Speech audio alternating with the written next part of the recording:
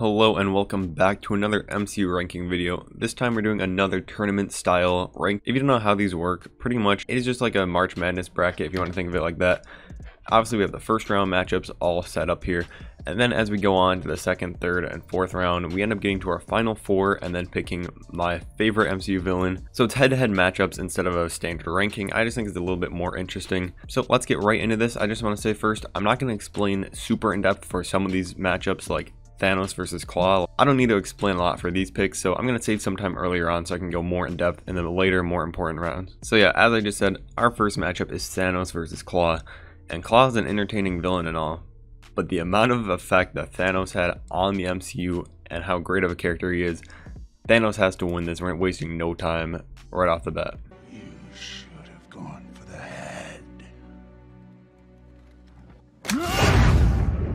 So our next matchup is Aldrich Killian versus Ronan the Accuser. This is actually a pretty interesting matchup. Now, I know a lot of people hated Iron Man 3 and they didn't like the twist and how Aldrich was the actual villain. And on the other end, we have Ronan, who's been in a few movies already. But honestly, I think Ronan is one of the most boring villains in the MCU. Also, I don't know why, I just get so mad every time I see this man. It looks like claymation is put on the screen, how awkwardly he moves. Like, I get it's just going off the comics, but something about Ronan is just super bland to me, and I don't like him every time he's on the screen. So although Aldrich isn't the best, I still think he gets a little bit too much hate, so I'm going to move him on to the second round. Next we have Cole Obsidian versus Yanrog. Once again, this is kind of a nothing round here, but Cole Obsidian really has barely any moments in the MCU, but Yanrog, once again, just kind of a boring villain, honestly. I did not care for him at all in Captain Marvel. Turn off the light show and prove to me you can beat me with that. And I honestly think one of the biggest problems with Captain Marvel was the villain. Like, there was nothing interesting happening with the villain plotline. The Skrulls were a little interesting, but Yanrog on his own, not that great. For a pretty great actor, just didn't really have much to do in this movie. So honestly, just the fact that Cole Obsidian is a pretty badass villain and has some cool scenes in Infinity War, he's gonna have to go up above Yanrog. Sorry for all the Yanrog fans out there, but he's getting eliminated already. And we're getting these weaker villains out of the way. Whiplash versus the Abomination. Hey. Yes. I want my board. Abomination is always fun and cool and all to watch. Pretty much a Hulk fight Hulk. And in Whiplash, although there's a lot of problems with Iron Man 2, I don't think Whiplash was one of them. If they just focused down on one villain, being Whiplash or Justin Hammer, it could have been a good movie. They just had way too many things going on, but I do think Whiplash was a pretty cool concept and pretty good villain. You could see some motivations and stuff that, I don't know, Abomination just isn't that great of a villain, so it's hard to make him go past Whiplash, even though Whiplash isn't that great himself. Next we have Ultron versus Villain Nebula. Obviously she becomes good and bad and back and forth, obviously. Although Nebula, I think as an overall character is pretty great, as a villain, I'm not sure how I feel about it. Whereas Ultron, on the other hand, I think is one of the most underrated villains. I honestly think the biggest problem with Ultron is how they set him up in the trailers. They made it seem like it was going to be like this horror villain, this new dark concept that you haven't seen in the MCU before. I had strings, but now I'm free. There are no strings on me. I got no strings, so I have fun. I'm not tied up to any fun. And then he came out and he was kind of like Tony Stark, just cracking some jokes, making puns, and wasn't all that menacing, even though he was super powerful. But I overall do think he was done well. I just think they kind of misled people and set their expectations in the wrong direction. Nobody has to break anything. Clearly, you've never made an omelet. You beat me by 1 second. Next we have Winter Soldier, or our boy Corvus. Not even wasting time. Winter Soldier, just the connection he and Cap have made him such an interesting villain in the Winter Soldier, so he's got to go way past here. I'm with you to the end of the line, pal. Loki and Killmonger. This is a powerhouse round. Some of these are people's favorite MCU characters, not even just villains, just all-time characters. They're both kind of in completely different areas. Like, Loki's more of the comic relief, although he does have some more serious moments and some very evil things he does. Whereas Killmonger is more of the serious take, more of the political villain. But overall, I think Loki is just such an amazing character in the MCU.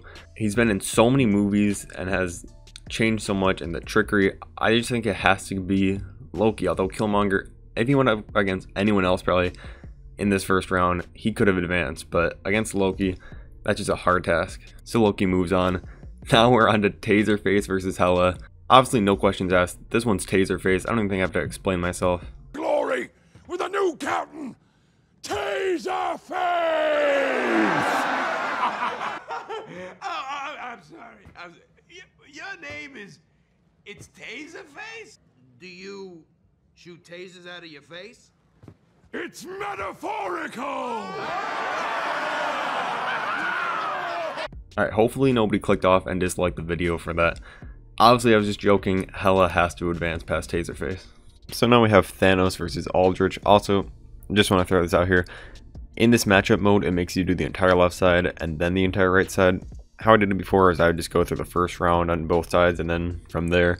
But we'll just go with how the matchup mode wants us to do it. So like I said, I think Aldrich gets too much hate, but there is no way in any universe that Thanos can lose to Aldrich. I mean, this just makes no sense to pick anyone else besides Thanos, so he's gotta advance. Now we have an interesting one, Cole Obsidian versus Whiplash. And while I said before, Whiplash isn't like the most developed villain.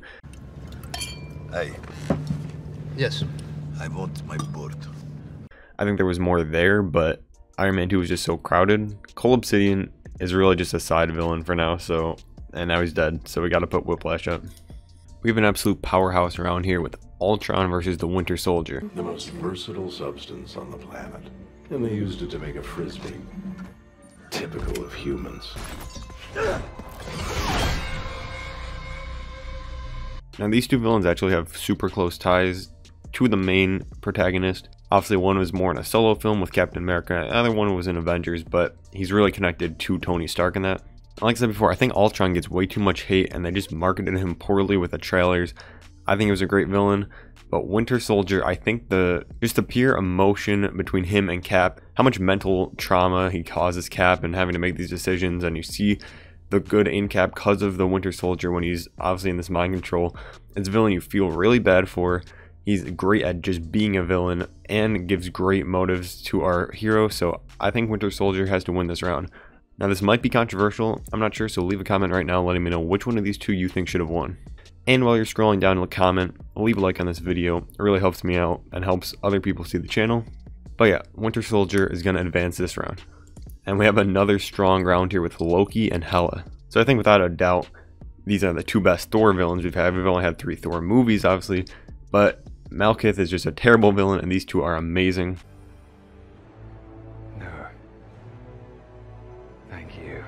I honestly think Hela is an amazing villain. She just played being evil so perfectly. But once again, Loki's impact in so many different movies, and he has that other side with the humor aspect where he's always entertaining but also super menacing at the same time. I'm sorry Hela, but Loki's got to advance here. Hela would have won once again against most other villains, but against Loki, just too strong of a hero. Now we have Thanos versus Whiplash. Now, Yes.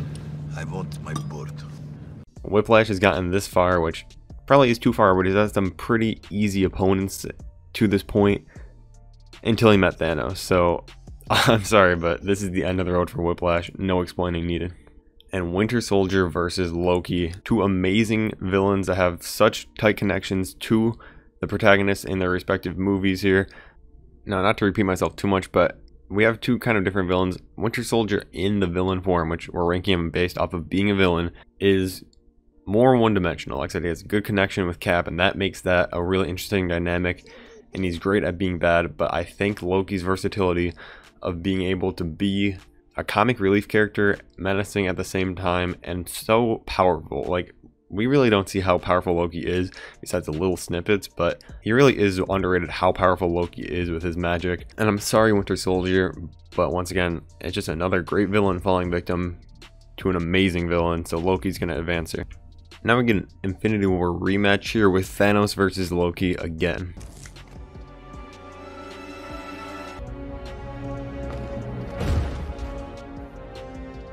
No resurrections this time. Two absolutely amazing villains. main Avengers villains too, so it's pretty even course right here for them. Now, I haven't really talked about Thanos that much. I've been talking more about Loki because his matchups have been a bit closer and more interesting. Thanos has kind of had a sweep to the finals here. But I mean, it goes without saying, Thanos is one of the most menacing and smartest villains we've ever seen. He's also one of the most quotable villains in movie history. Like, whether you like it or not, everything this man says is an amazing quote. All that for a drop of blood. You have my respect, Stark. When I'm done, half of humanity will still be alive.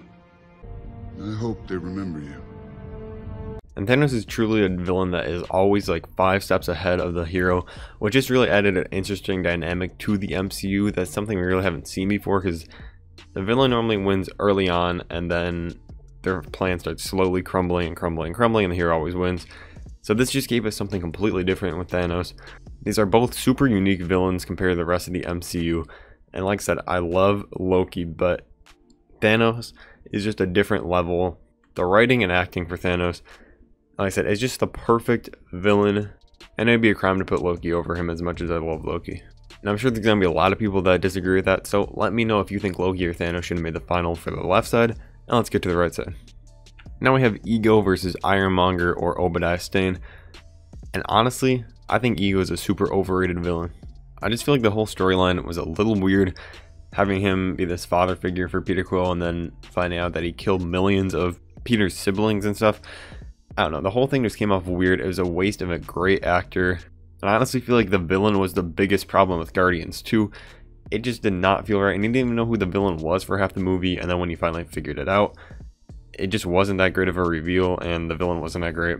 Whereas we've definitely seen better villains than Ironmonger in the future, this is a great starting point for the MCU, and it's kind of the classic anti-hero version of our hero, where they have similar powers but just an evil mindset. It's impossible. Tony Stark was able to build this in a cave with a box of scraps. But that doesn't mean it didn't work perfectly for this first Iron Man movie, just simplistic enough, and Jeff Bridges does a great job as this role, so he's going to advance here. Now we have Mysterio versus Malekith. So we have on one end a super creative and interesting villain that's kind of different than anything we've seen in the MCU up until this point, when it's the most recent MCU movie, so there's a lot of villains before it, with an actor that put their absolute all in it with Jake Gyllenhaal in Mysterio's role. And on the other hand, we have one of the most boring villains we've ever had in the MCU, that I could care less about Malekith. Every time he's on the screen, it's literally the worst dialogue and everything I've ever seen. This is just Mysterio by a landslide here.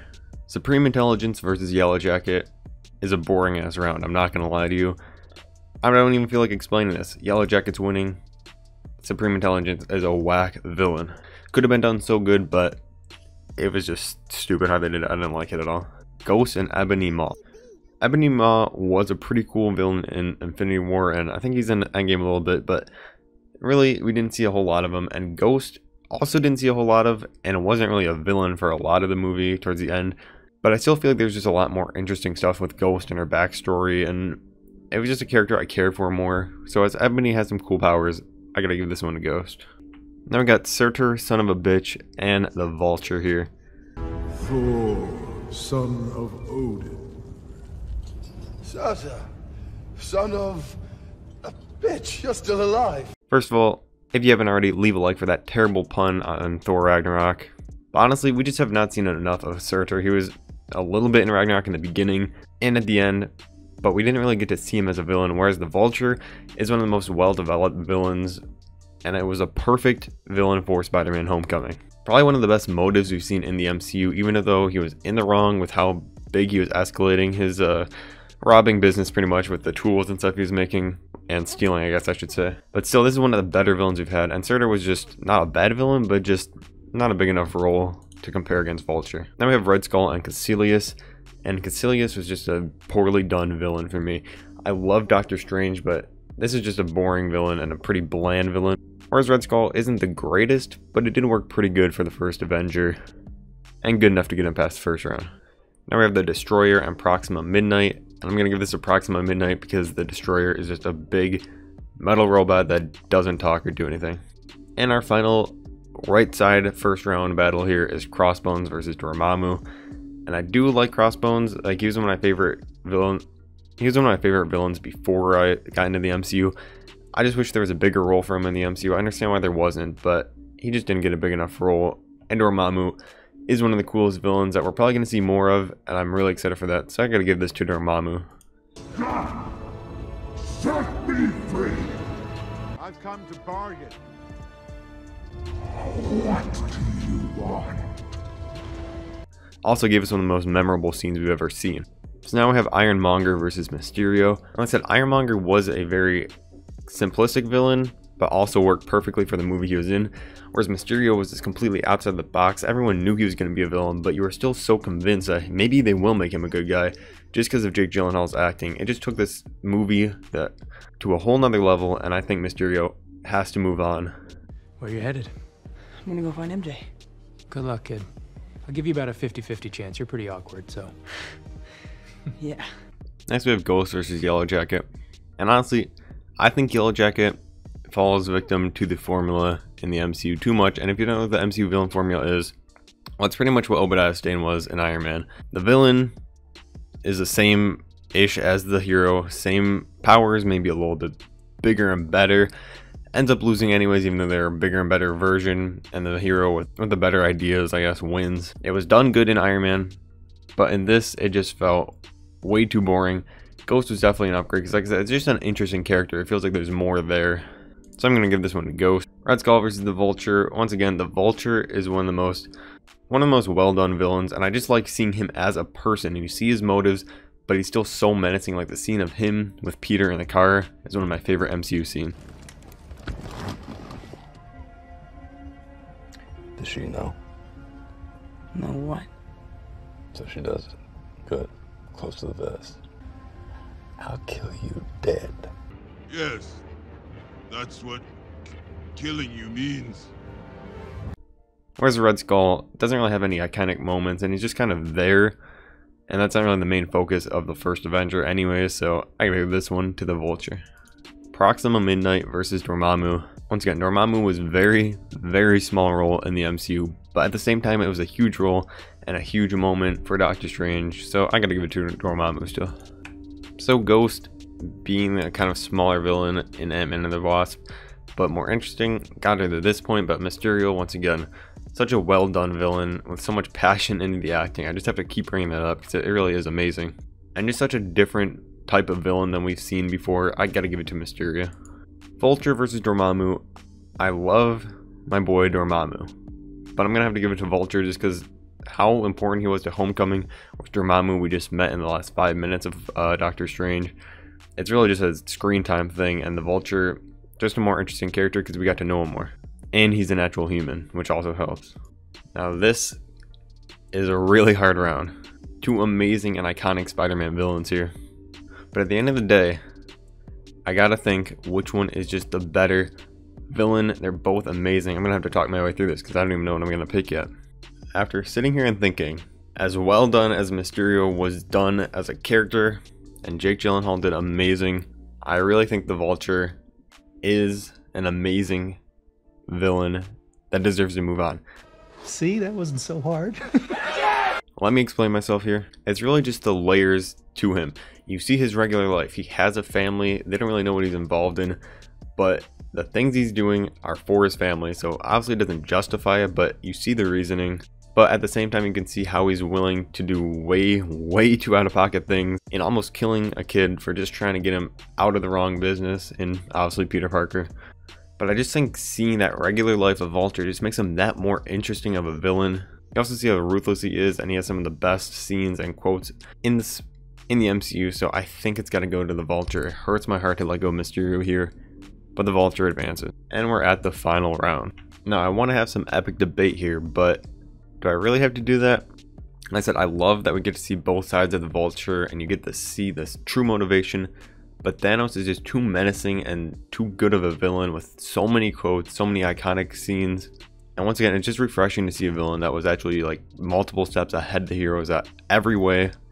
So as much as I love the Vulture, he really is just coming in at a way lower weight. He's fighting a heavyweight in Thanos, who was a huge villain in 2 Avengers movies and building up to since the first Avengers movie, whereas Vulture was an amazing villain, and I'd say he's probably the best, right there with Loki, Mysterio, and the Vulture. I'd say those are the 3 best for little smaller movies, but the effect Thanos had on the entire MCU, he has to be the greatest villain. Let me know which picks you disagree with, because I'm sure you're going to disagree with a lot of them. So I'll quickly scroll down for you guys to see every round and the brackets here, if you want to recap quick. So I'm just asking for one thing. If you're new here, drop a subscription. I have tons of MCU videos. Leave a comment saying your top 4 villains in the MCU.